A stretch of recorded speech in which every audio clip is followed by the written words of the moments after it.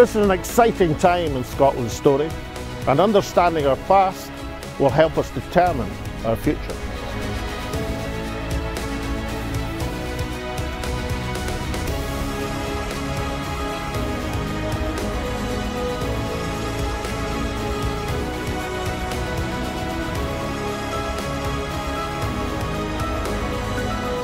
And when Scotland's voice is heard, it charts the way forward.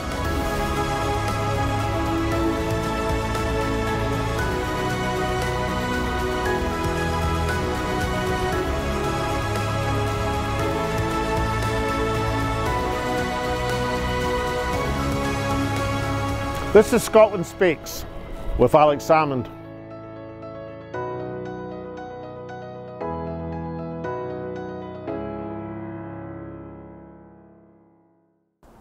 Welcome to Scotland Speaks with Alex Salmond on a rather chilly day here in Glasgow.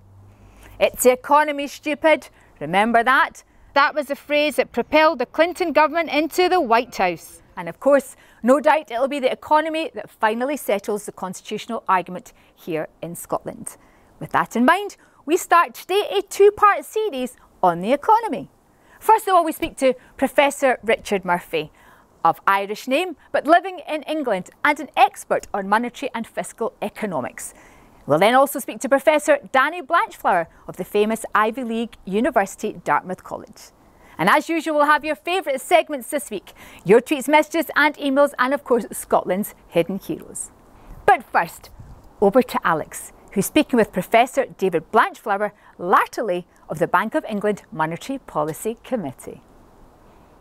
I'm now joined by Professor David Blanchflower of Dartmouth College, but formerly, once upon a time, of the Bank of England Monetary Policy Committee. Danny, welcome to the Scotland Speaks with Alex Salmond. Great to chat with you again, Alex. I've been here again. I've been here before.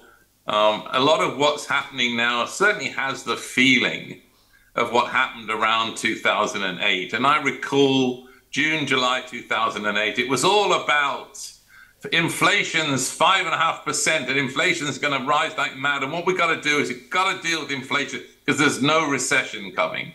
And here we are again. Well, there's an element of deja vu in all economics, of course, Danny. But first, it's a broad question. What is this infectious disease affecting Western central banks, which leads them to believe that high interest rates are some sort of cure for what was obviously a bout of cost-push inflation? What's going on? Well, I think they're living in a world of the 1970s and believing that all that matters is inflation. But actually, they haven't actually observed the evidence, and they certainly haven't walked the streets of Glasgow or Edinburgh and realized what's going on. So the evidence, in some sense, and the government has set this up now, sort of said, don't care about recession, all we care about is inflation. But the evidence, it turns out, is that for ordinary people, unemployment is much worse. We have lots of evidence that perhaps, so if you think, how much hurt is there from a 1 percentage point rise in unemployment compared to a 1 percentage point rise in inflation? The answer is 6 to 10 times worse in terms of unemployment. So they don't seem to understand that. And in many senses, you think, listen to Hugh Pym today saying, we should raise rates and keep them there forever. Hugh Pym being the, well, actually somebody in the Bank of England with an economics degree, is that correct? Yeah, right. But also, it seems to think this is a jolly good idea, presumably because unemployment's not going to impact him.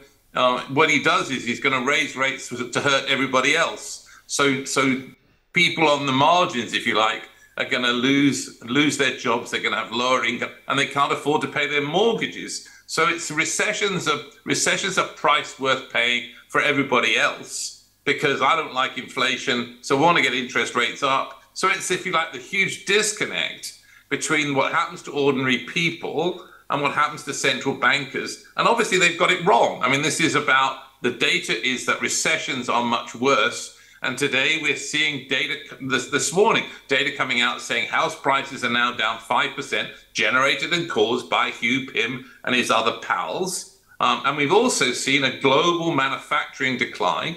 data out this morning showing that UK manufacturing is in significant recession. So the question is, how far do you want to go? And the chances are we've got a lot further to go. And now is the time when actually they should be cutting rates, not raising them. That's where we are. So this is a disconnect. Ordinary people are not represented on the Bank of England.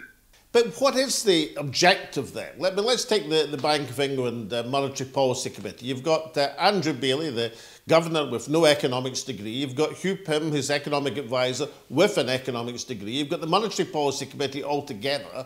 I mean, they must have some objective in mind. I mean, they can't believe that increasing interest rates is going to impact on inflation in the near term at least. So what is the objective to have interest rates so high? Well, I mean, I was in Scotland a month or so ago to try and celebrate the tercentenary of the birth of Adam Smith. And Adam Smith basically argued that the purpose of economics and presumably central banking is to improve the wealth of nations. Unlikely that that's what actually the central bankers in London are trying to do. I mean, I think what they're trying to do is, as I say, they think it's all about inflation. But let's think about the background of these folks. They all live in London and the Southeast. They actually were either officials at the Bank of England or at the Treasury or worked for Goldman Sachs. You and I recall, some years ago, had a conversation about representation on that committee. And the obvious thing you might want to do is actually include people who understand about the real world. So think of a very strong argument for a representation of people, of someone from Scotland, from Northern Ireland, from Wales, from manufacturing, from Birmingham. I mean, none of those folks appear to have even ever gone north of the Watford Gap. And so I think the answer is that they're completely out of touch with the real world. And you only have to listen to what the governor of the Bank of England says. He says, oh, the solution is the workers can take the strain. Well, what about the shareholders? What about the CEOs who've actually done so great over time? So this is a real disconnect. And I suspect going forward, this is going to have to change. Well, it would have been interesting 10 years and more ago if there'd been a Scottish representative on the MPC, the Monetary Policy Committee. You'd have had somebody to second your position on reducing interest rates and looking at the real economy. But is it because, I mean, is this why you developed the theory, the science of walkabout economics, which is designed to say, let's talk about the economics as it impacts on the man in the Clapham omnibus or the woman in Sauchiehall Street in Glasgow? Was that what you had in mind? Well, that's exactly what I have in mind. I mean, think about, in a sense, the people at the Bank of England represent the City of London. They represent banks. They represent the financial sector. And obviously the effects of the financial sector have been really big. And I like to do what I call the economics of walking about, which is go and ask people about what they think is going on. Talk to ordinary people. They know. If you say to ordinary people, what do you think is going to happen to the unemployment rate? Turns out they're much better than economists at forecasting it. And then you say to employers, what do you think is going on? And it turns out that has really important information. But in a sense, you have to think about what's going on right now is the central bank represents employers, particularly in the City of London and the financial markets. The question is who represents Scotland and who represents the interests of the people of Scotland in the cities and in the rural areas in Shetland and in, as I say, in Dornoch. And the answer is really nobody, because what you have here is a recession caused by the actions of the government and the Bank of England, and obviously Brexit is part of it. And there's much worse to come because the effects have still not been felt of the last dozen rate rises that the banks put in. So I think utter incompetence was what happened in 2008, why they missed the Great Recession, and essentially where they are today as well. Well, let's see if we can put the counterpoint of view to try and get some explanation and rationality behind this decision-making. Is it possible that from the view of the Bank of England, the most important industry in the United Kingdom is banking and finance, and right through all its derivative stages? And therefore, if, in the words of Churchill, you make finance proud, even if you make the rest of industry poor, on aggregate, that will still be a good thing for the UK economy. It's what's good for the City of London must be good for the UK. Would that be one rationale? Alex, imagine if you said that in June 2008, as many people did. So what happened was that the financial sector, which everyone concentrated on, collapsed. And that brought the global economy down. Right, so the subprime markets, the way in which these financial folks had invested and over-invested, and the UK had, if you like, got too big a financial sector. That's what brought the global economy down. And which countries in the world suffered the most? The answer was the ones with giant financial sectors: the UK, the US, and Iceland.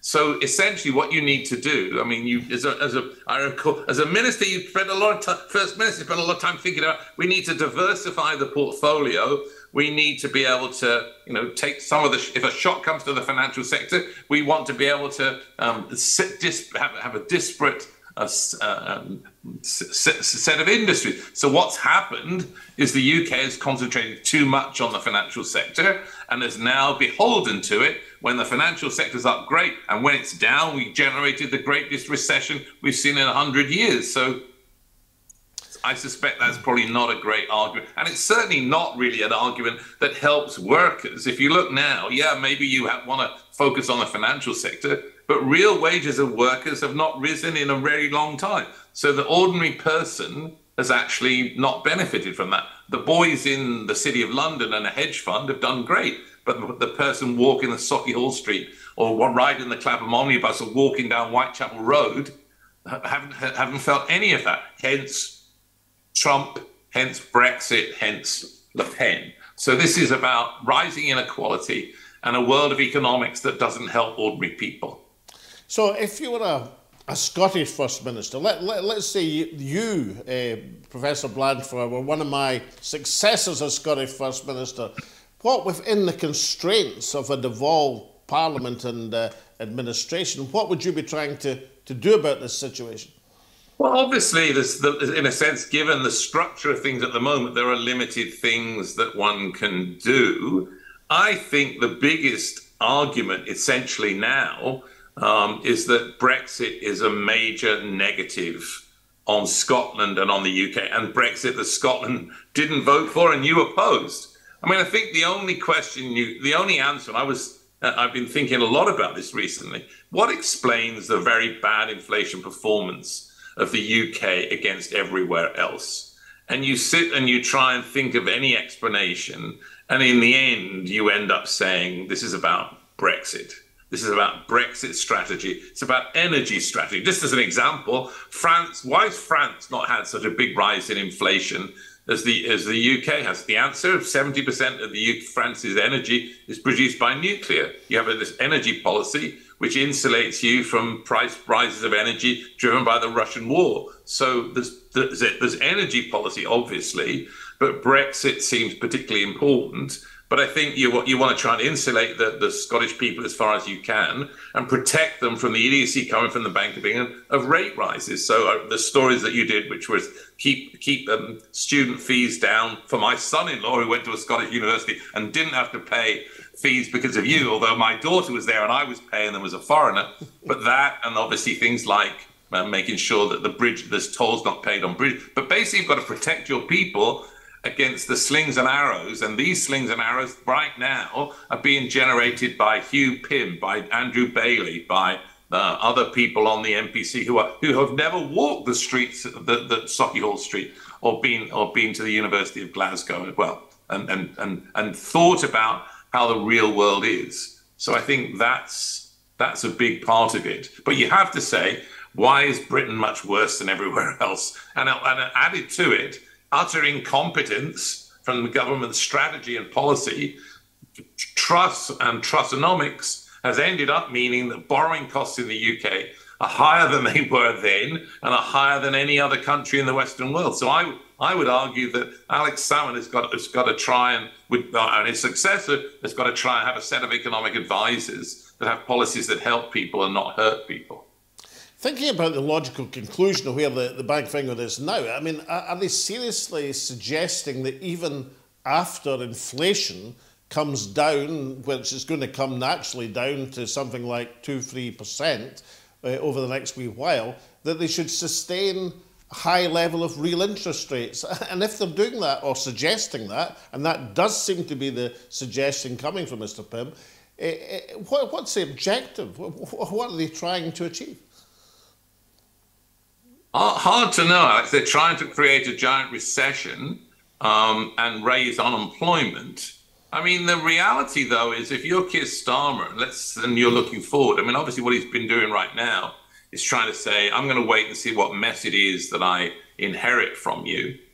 But if you then get elected, and this is the strategy that the Bank of England is going for, the Bank of England Act allows the new Prime Minister to actually scrap them and to change their remit. So obviously, in a sense, that's a big deal. I mean, you might imagine if I was advising you as the Prime Minister, I would say to you, my first thing would be fire the Governor of the Bank of England day one.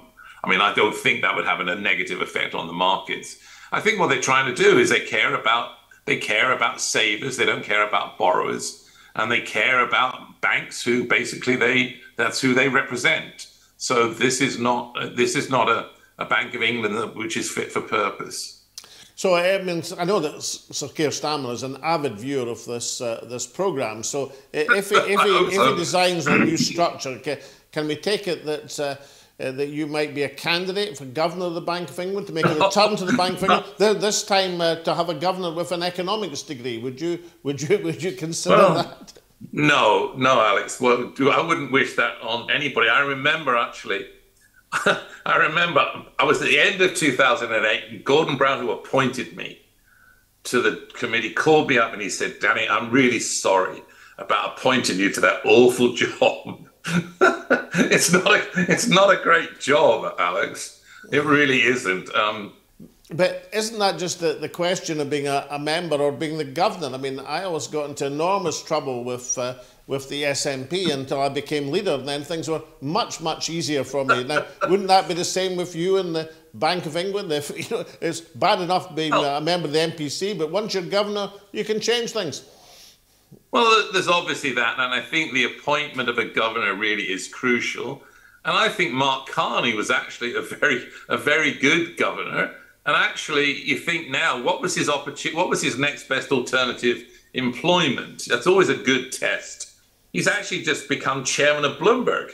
I mean, Mark Carney was a pretty darn good choice, I have to say, in the sense that Andrew Bailey's turned out to be a terrible choice. It's clear that having a governor of the Bank of England who understands what's happening to ordinary people is crucial.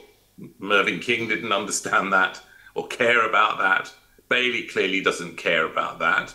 Having a governor that represents ordinary people seems crucial. I ain't doing that job. I'm really not. I'm happy to advise them. I'm happy to explain, how we go, as my friend Richard Murphy's trying to be thinking. We want to have representation on a committee that cares about ordinary people and understands that inflation isn't the only thing. I mean, let's just say one more thing. So there's a lot of discussion right now about the 2% target. And the Bank of England has been given a target of 2%. Well, why? The answer is, well, they just some guy in New Zealand years ago decided that 2% would be a good idea. It's nothing more sophisticated than that. And actually, there's very strong grounds, and Paul Krugman and others have been arguing it, that actually you could raise the target, which actually doesn't mean then that you don't have to raise rates so much. You could raise it to 3 very easily. And I would actually argue that that would be a sensible thing the Labour Party could actually do. Gordon Brown set the target initially with the RPI and then moved it to the CPI. There's no reason set in heaven or in the world to say you have to have 2% inflation. What you need to have is inflation that doesn't vary too much. So I think that would be a perfectly reasonable thing that would help the Scottish economy a lot. 2 more questions, Professor Blanchflower. Firstly, the Bank of England isn't alone in pursuing their high interest rate policy. I mean, this seems to be an affliction which is affecting most of the Western world bankers.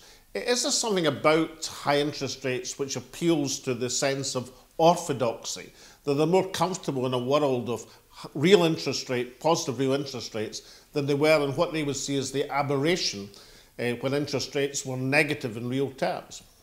Well, central bankers represent banks. I mean, the good way to look at it in the United States is that half the people on the committee who vote on interest rates are simply appointed by the banks. We have governors on that committee. There has not been a single dissent by a governor on the Fed since the days of Alan Greenspan. So there is an issue, I think, which is a deep issue, which is that these folks represent banks. And what you have is groupthink. You don't have the person from Scotland who, may not have been a banker. He's going to represent the views of the Scottish people. I mean, the first minister of Scotland probably should have the right to appoint whoever they want to the Bank of England's committee. I mean, that would be a choice that first minister makes, be it an economist or not. That seems to me what we should be seeing in these appointments. And all we basically have, a central bank is appointed by banks, and banks like high interest rates, but people don't. Ordinary people don't. And where's the voice representing the people of Scotland saying, well, you may think it's great for you guys who are savers there, and it may be great for the bank, but what about young people? What about people who have a mortgage? Because presumably the central bank don't have a mortgage. So it's about representation of ordinary people. And of course, you might look at the polls. I mean, the government who's been doing this and supporting the central bank and telling them inflation is everything are getting nuked in the polls. So we will see. But I think this is about the well-being of ordinary people who have basically struggling. And Hugh Pym and various other members of the Bank of England seem to not care at all about the well-being of ordinary people. And I think Alex Salmond and Danny Blanchflower do. Well, finally then, Danny, you've just come back from your fact-finding mission to Scotland, back to Dartmouth College. If Scotland, as you say, needs a new trading policy with Europe, restoring our position in the single market, if we need a new monetary policy to get out from under the clutches of the Bank of England, and a new fiscal policy, as Richard Murphy always tells us both, and a new industrial policy, doesn't that kind of add up to Scotland needing a new political settlement in these islands?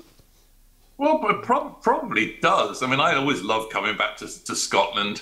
The only thing I always find is that two things. Scotland's cold, and once again, British Airways lost my luggage.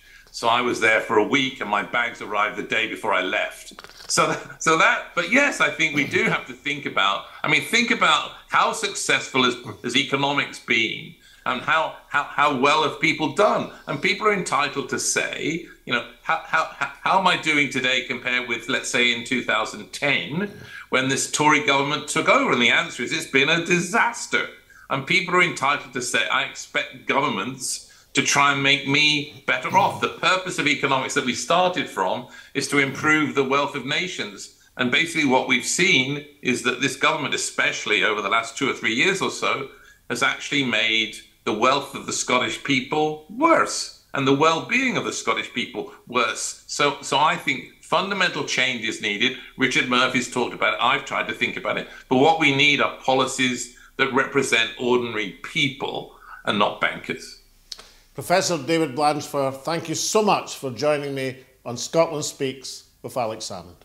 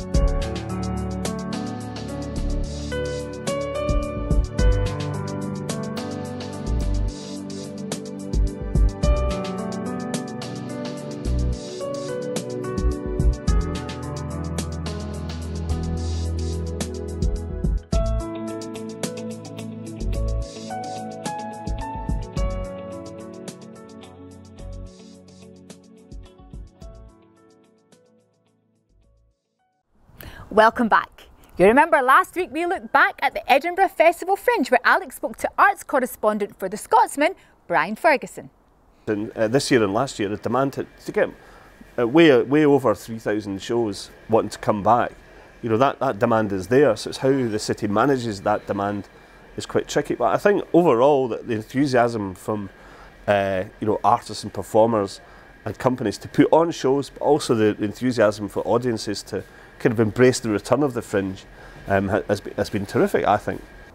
However, free speech advocates Ian McQuarter and Dame Baroness Claire Fox were worried that the free speech police may have taken over the enjoyment of the Edinburgh Fringe Festival. The most striking case was Graham Linehan, the Father Ted author this week, who was successively banned from numerous fringe venues and eventually had to actually set himself up outside the Scottish Parliament. It was the only place in Edinburgh he was able to conduct his fringe show, which was part of a wider show by comedians, I should point out. Now, I mean, all credit to Holyrood, actually, for standing up for free speech, because nobody else would. And this is, as you rightly say, the city of the Enlightenment, this is deeply depressing, but it's doubly depressing that this is the Fringe. Because the Fringe was supposed to be where you saw edgy, far-out, controversial comedy, where anything was supposed to go, and where we, in the past, it was always a great defender of freedom of speech against censorship by local councillors, against censorship by the laws and the Lord Chancellor. And right from the start, the Fringe set itself against censorship, and it's depressing to find it's turned on its head.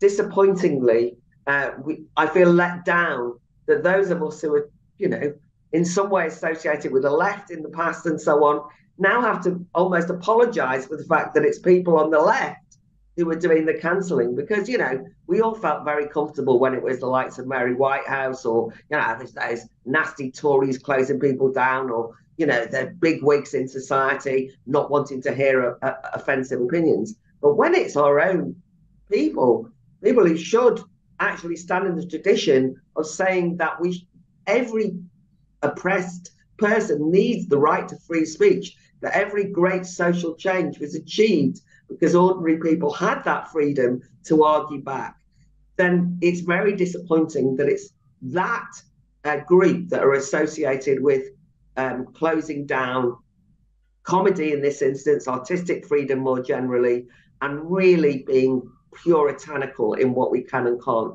hear, see and laugh at. Meanwhile, unconcerned by this apparent stramash were the star pupils of Broxburn Academy, Lena, Sarah and Lucy. Lena, what about you? I think really similar to Lucy, there isn't that many opportunities, I think, for young people to really express their views, and I think this was a really fun way to do it, because it wasn't really like this kind of hostile politics that you usually see on the news. It was really fun, easy, everyone was really kind, making jokes in their speeches. I think it was really fun, and it's definitely an amazing opportunity for young people. And Sarah, did it give you, obviously everyone has their own image of what politicians might be like in real life. You've got Alex Salmond on one side, former First Minister of Scotland, David Davis on the other side, you know, a seasoned politician, been in the House of Commons for decades. It can be quite nerve-wracking, you know, engaging with these people. Did you find it a very comfortable and easy atmosphere, and did they help you along with your arguments beforehand? Yeah, they were all so nice. It wasn't like speaking to a politician, it was just like speaking to like a normal person, which I think was like crazy, because it's like not how you would expect them to be. And the audience, of course, it was a late night show, well, a late evening show at George Square Gardens at the Spiegel tent at the Palais de Variété. So people were rather loud and noisy. Did you find that they were supportive of you though in that environment? Yeah, I thought the audience both nights were absolutely amazing. Absolutely loved them, and it was such a great like confidence boost hearing all the applause. And your parents, were they able to, I don't know if they were able to come and see this show, or if you were able to tell them about it. They must be extremely proud. Definitely. I mean, they were able to get to see the show, which was really great, because obviously we got free tickets, which was really helpful as well. But they loved it, they thought it was amazing, and because they've never had the chance to like come and see us debate before, because normally it's a more closed off setting, whereas because this was more open and it was like a show, it was really great, so they really enjoyed being able to watch. And now for your reaction to last week's show. Here are some of your tweets, messages and emails. Howard says, as a Scot living in Australia, I obviously couldn't go to see The Eyes Have It.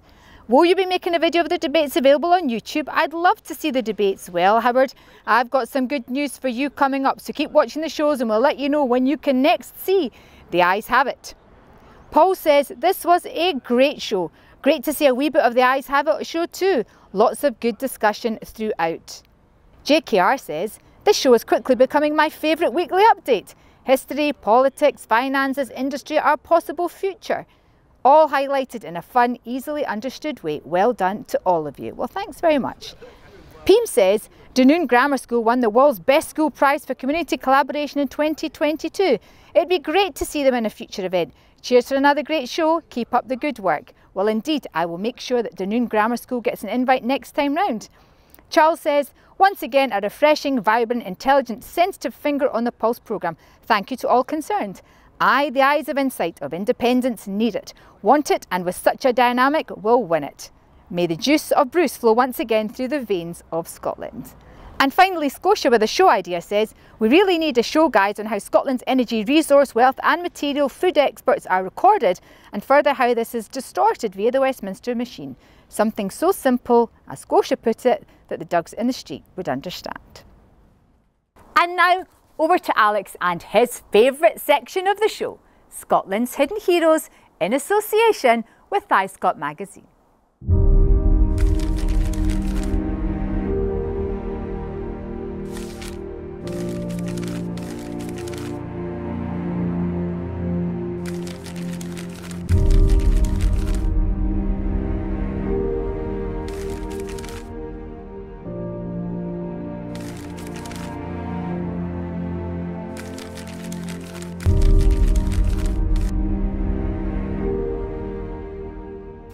I grew up in a household where the names David Livingstone and Eric Liddell were spoken about and revered, almost hushed tones. David Livingstone not because he was a great explorer, Eric Liddell not because he was an Olympic gold medalist, but both of them because they'd given their life as missionaries to enlighten the areas of darkness in the world, whether these be in Africa or China.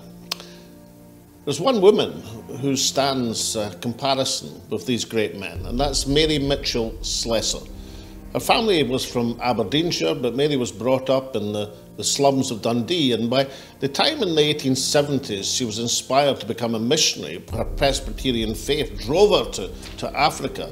She was in her late 20s and a skilled jute worker. But Mary had a further mission in mind. Mary carried her mission to the Cross River State area of Nigeria. That's in the southeast of the country, jutting out into the Atlantic. It was a place in the 1870s where male missionaries feared to tread. Many of them had met their fate and their end in that area, but that was of no deterrent whatsoever to Mary Slessor. And for 40 years she carried out her mission there, becoming known as the White Queen of the Okiong people. She saved literally thousands of youngsters from infanticide, which was one of the common practices of the tribes at the time, particularly when twins were born. And she brought the message of hope and religion and faith to these people and devoted 4 decades of her life until her death in 1915. You know, we're in a secular society in Scotland now. And of course, there is a suspicion among most people of those who purvey their religion to other people's or to assume that their ways are superior to that of another culture. We're all suspicious of the imperial aspect of missionary zeal. It was a cover for empire in many cases, and that's a rightful scepticism. But that scepticism shouldn't change the admiration for the faith, the endurance of people like Mary Slessor. She devoted 40 years to saving children in Africa, to trying teaching people in the light as she saw it. No task was too difficult, no undertaking was too dangerous. She went ahead with that over a period of 40 years. She had an extraordinary effect. She was beloved among the local tribes, and she was revered back in Scotland, which is why Mary Slessor is a worthy addition to our pantheon of Scotland's hidden heroes.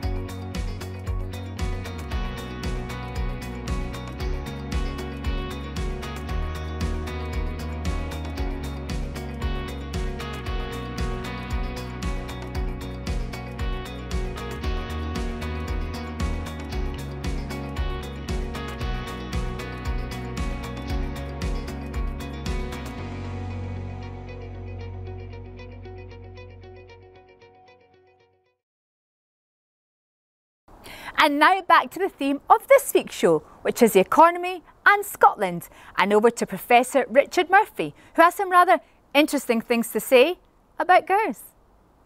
I'm now delighted to be joined by an Irish citizen, English-based, but a keen student of Scottish economic affairs, Professor Richard Murphy. Welcome to Scotland Speaks with Alex Salmond. Thank you, Alex. Glad to be here. Tell us, Richard, first, what's happening in the Scottish economy right now? Nothing. I mean, obviously, some things are going on, but if we're talking about news, if we're talking about change, if we're talking about hope, if we're talking about expectation of things getting better, nothing can be happening in the Scottish economy because the Bank of England has basically taken away all hope.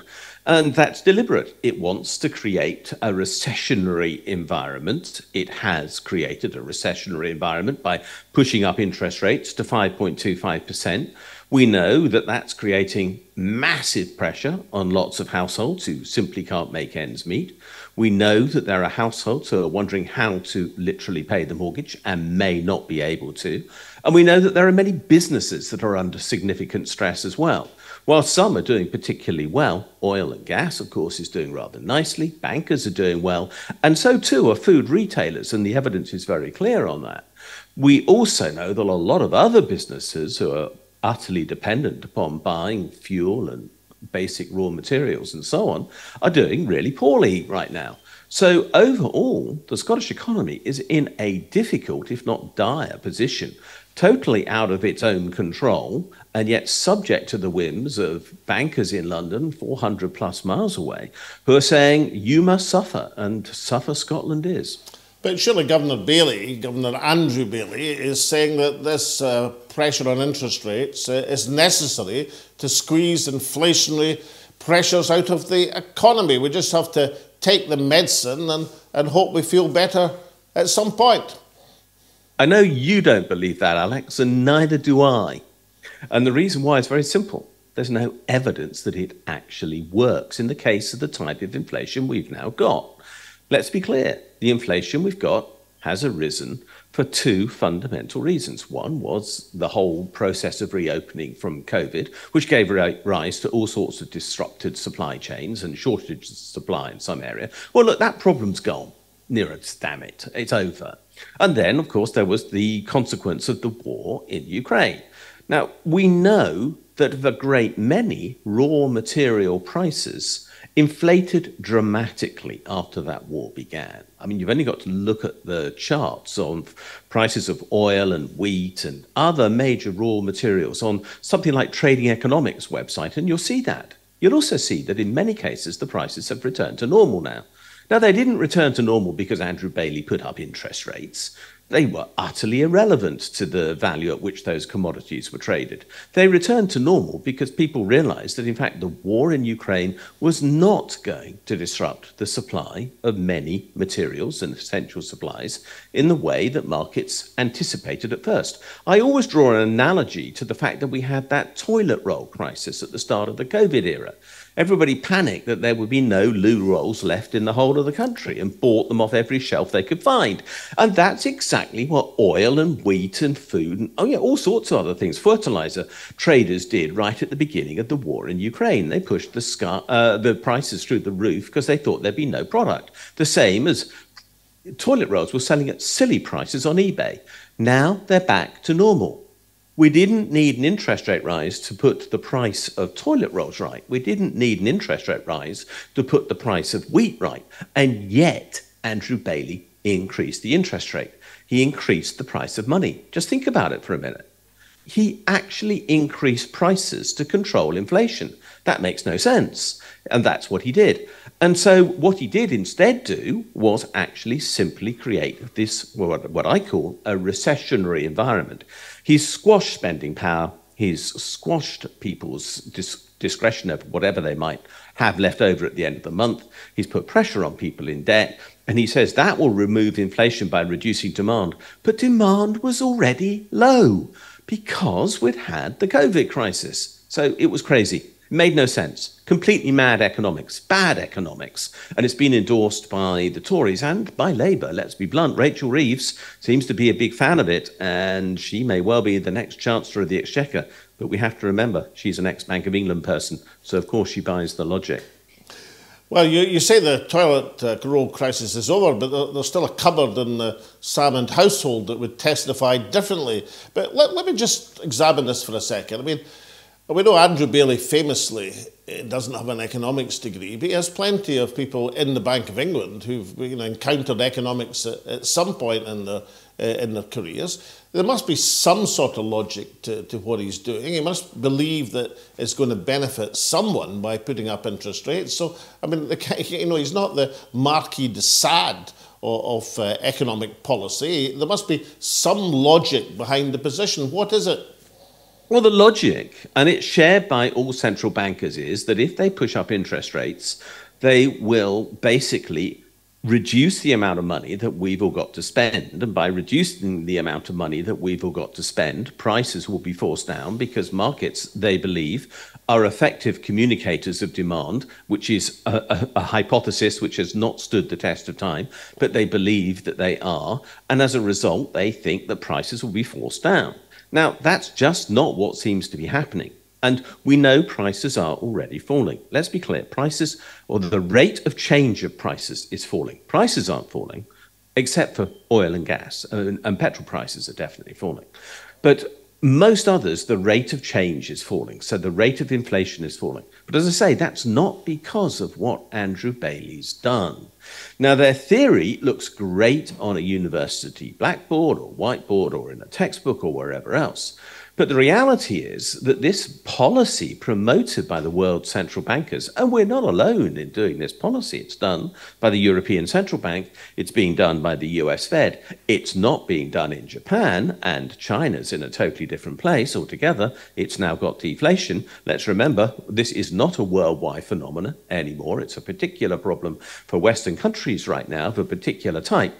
But what those central bankers are trying to do is to basically bring pressure to bear on the borrowers in the economy, because obviously interest rate rises can only impact the borrowers in an economy. Now, let's be clear about this. What they want to bring pressure on, therefore, are those who haven't got money, who've had to borrow money. But the corollary is that the lender, the person with money, is doing rather nicely. I mean, in fact, interest rates are rising. We've seen the government itself offer 6.2% on national savings and investment bonds very recently. Now, that's an extraordinary rate of interest to pay. It's above the actual bank base rate. And that means that savers are going to be absolutely coining it, whilst people who are borrowing are going to be suffering enormously. What they're doing is increasing the divisions in society. Do I believe that's their deliberate aim? Yeah, actually, I do believe that is their deliberate aim. I believe there is here an aim to restore the pre-2008 world order as they saw it, which was, of course, heavily biased in favour of wealth. The negative rates of interest, the real negative rates of interest when you compare inflation and the rate of interest paid, since 2008 has been something they have greatly lamented because it has reduced, in some senses, the value of their earnings potential. They want that earnings potential restored. They don't want to see the value of their assets undermined. And so they're pushing this situation for all it's worth. Hugh Pill is the chief economist of the Bank of England. Not a man for whom I have a great regard, little more regard than I have for Andrew Bailey. But he's now talking about trying to keep interest rates at the current level of 5.25% for some time to come. Now, that means that when inflation falls to around 2% or less, and the Bank of England is forecasting that by late 2024 or early 2025 at the latest, so we're going to be seeing inflation at under 2% and bank interest rates apparently at 5+%. We're going to be paying 3% positive rates of interest. Now, that has not happened in the lifetime of most mortgage holders in the UK as a whole, let alone in Scotland. This is extraordinary and is a fundamental trickle-up economics policy. In other words, wealth is going to flow upwards by deliberate design of the Bank of England, and that's the last thing that Scotland needs. Well, there was a politician once who said that the trouble with central bankers is that they wanted to make finance too proud and industry too poor. But where does Scotland stand in all of this? I mean, Scottish ministers seem quite happy with the economy. They just talk about unemployment being low, employment, at least of the labour force that's left, seems pretty high. But the output figures tell a very different story, do they not? The output figures for Scotland are pretty poor. They're flatlining. Actually, during the course of much of 2023 to date, there's been no change or a decline. And now people are yelling and saying, oh, look, Scotland, if the wind doesn't blow, then the output goes down because we're so heavily dependent upon renewable energy. Look, that's ridiculous. First of all, don't put all your emphasis on one particular measure or one particular point in time. The strength of renewable energy to Scotland is it's the basis for its future prosperity. So don't get upset that it's actually a little bit variable from day to day. The point about the Scottish economy is that actually ministers shouldn't be feeling that smug about it because they're not having almost any control over it. I mean, right now, it is true that official figures say that unemployment is low. But let's also be clear, those figures are a little dubious. As I know Danny Blanchflower, who's on your programme as well, is going to say, or if he hasn't, I will, the figures for self-employed data in there are basically guesswork and they suit governments, but we really don't know the true numbers. And there are some very serious problems with counting precisely who is and is not in work at present for all sorts of technical reasons. So feeling smug about the absolute numbers of people in employment isn't great when those people can't afford to meet their bills. So that's not good enough. And what is more, there's not enough investment. Fundamentally, let's come back to the key issue here. The government isn't investing. The Bank of England policy is preventing investment because of raising interest rates. The Scottish government can't do anything to affect that because it hasn't got the borrowing powers to deliver on it. And therefore, there's no process of innovation going on. Nobody should feel smug about that. Richard Murphy, you've been a sort of one economist demolition factory of the GERS figures, the government expenditure and revenue statement for Scotland. In a nutshell, what's wrong with GERS? GERS is made up. It's make-believe. It's accounting for something that doesn't exist.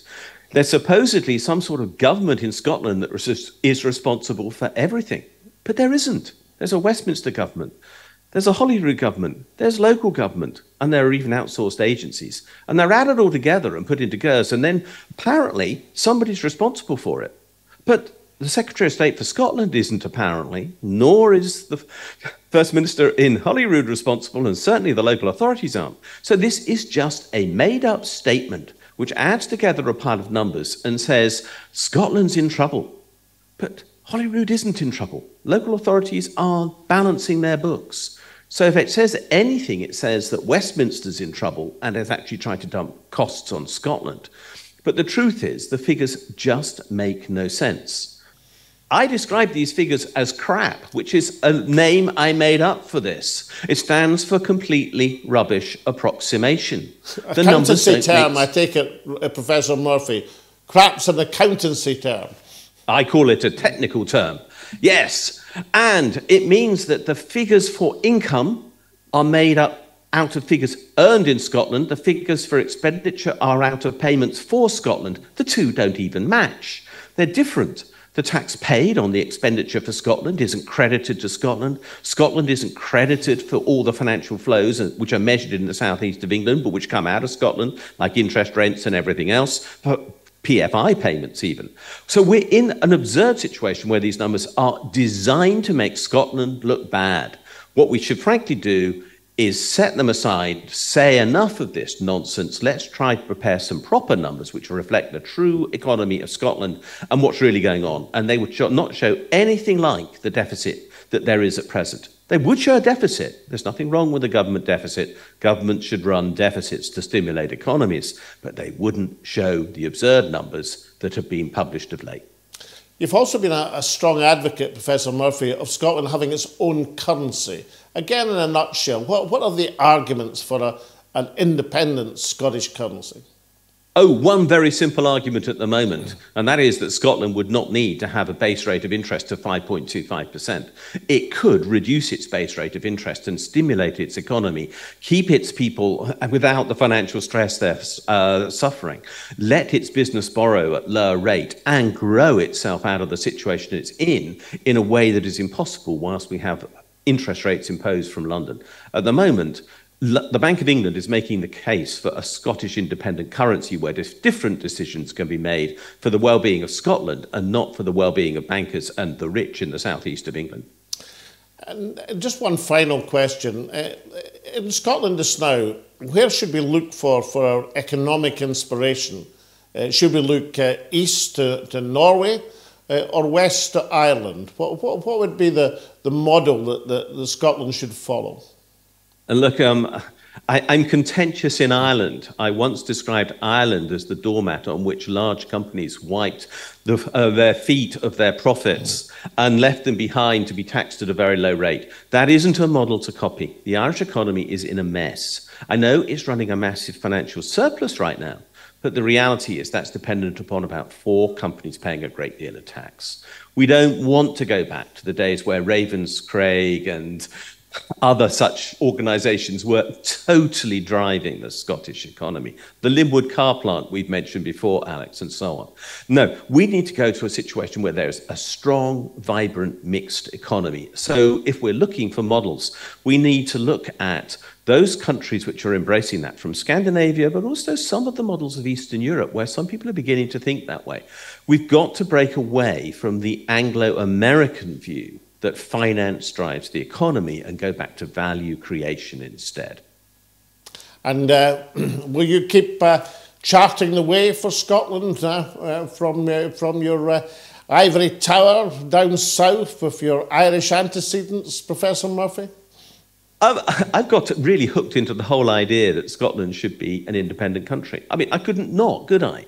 I mean, if it was in 1916 and I was in Ireland, I would have been in favour of an independent country. How can I therefore not be in favour of Scotland having the benefit that Ireland's obtained for itself? It must, it should, it will eventually get it. Professor Richard Murphy, thank you so much for joining me on Scotland Speaks with Alex Salmond. Thank you.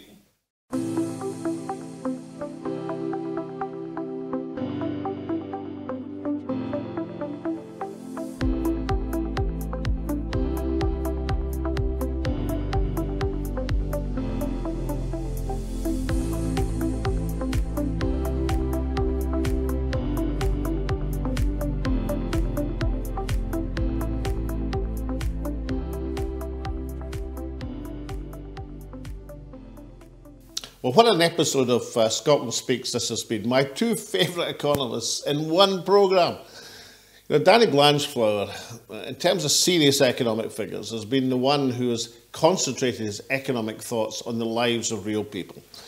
Rather than pursue obtuse economic theories or look for economic aggregates or search for some magical potion which would bring regularity to the economy, Danny Blanchflower has studied economics in terms of its impact on human beings.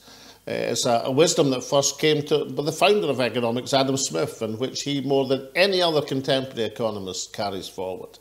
He sets out a world scene when we have the Western world at least run by a bunch of central bankers who seem to have no idea whatsoever of the impact of their policies across millions of people. They seem totally cocooned in their self-satisfied, extremely rich environment where they pursue economic orthodoxy at the cost of real output and real people. In contrast, Professor Richard Murphy has concentrated his economic arguments on the cause of Scotland. Yes, of course, he pursues a very distinguished career in accountancy, but his economics analysis has been concentrated on the Scottish fiscal and monetary position. So when Richard Murphy tells us that GERS is, as he put it, crap, we should listen, because nobody has done a better job of demolishing the nonsense behind the government expenditure and revenue statement for Scotland. And very few economists have been more articulate in setting out the case for an independent Scottish monetary policy now that Brexit has happened and Scotland has to find its own way within Europe and the wider world.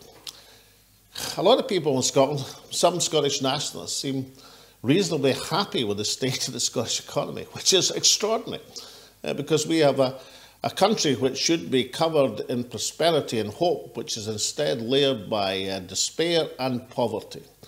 But the poverty that really matters in terms of not changing economic policy is the poverty of imagination. And that, unfortunately, is there in abundance in Scotland at the present moment. We need an economic policy, which, as Danny Blanchflower would say, impacts on real people. We need economists and politicians who are in touch with the prospects of their fellow human beings. And above all, we need ambition for the people of Scotland. We need to look forward to mobilising the resources of this country for the betterment of the people of this country. And when we do that and see that, we'll do a lot worse than to listen to the words of Professor David Blanchflower and Professor Richard Murphy. And with that, and sadly, we come to the end of part 1 of this show on Scotland's economy. But worry not, we'll be back next week with part 2, when we look at some of the opportunities Scotland has in a number of different sectors, where we speak to some independence-minded politicians. But until then, don't forget to send us in your tweets, messages and emails in response to this week's show. And of course, remember, you can watch us every Thursday at 9 o'clock on Twitter, Facebook, YouTube, Apple Podcasts and Spotify. So we look forward to seeing you next week. Until then, from all of us at the show, goodbye, take care, stay safe, and we'll see you then.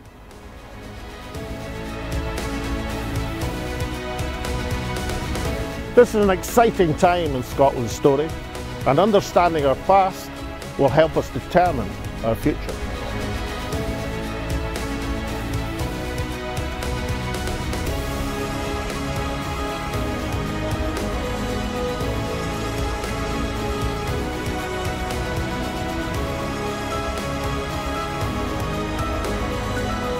And when Scotland's voice is heard, it charts the way forward.